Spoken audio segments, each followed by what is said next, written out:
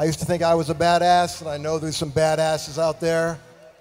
But this award goes to the king of all badasses, a man I'm privileged to call my friend and my hero, and he should be a hero to you because he shows that you can come from nothing and get where you want to go.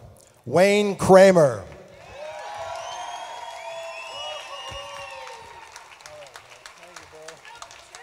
Thank you. Thanks, Jerry. Yes, I am Wayne Kramer, and I'm known in the world mostly as a guitar player. Like Jerry said, I started this band called the MC5. And today I write music for movies and TVs for a living.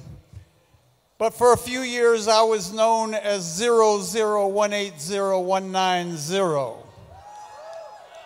I served a federal prison term, and in the last 30 years since then, I watched as more and more people just like me went to prison for longer sentences under worse conditions, and most of them, like me, were addicts and alcoholics.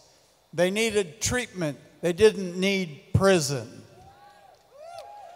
Today, I'm the co-founder with the great Billy Bragg and my wife, Margaret Kramer, of a nonprofit, Jail Guitar Doors. Today, our instruments are in 105 American prisons. We run songwriting workshops on 7 California prison yards in the California Youth Authority. And if you want to help us, help each other, join us at jailguitardoors.org.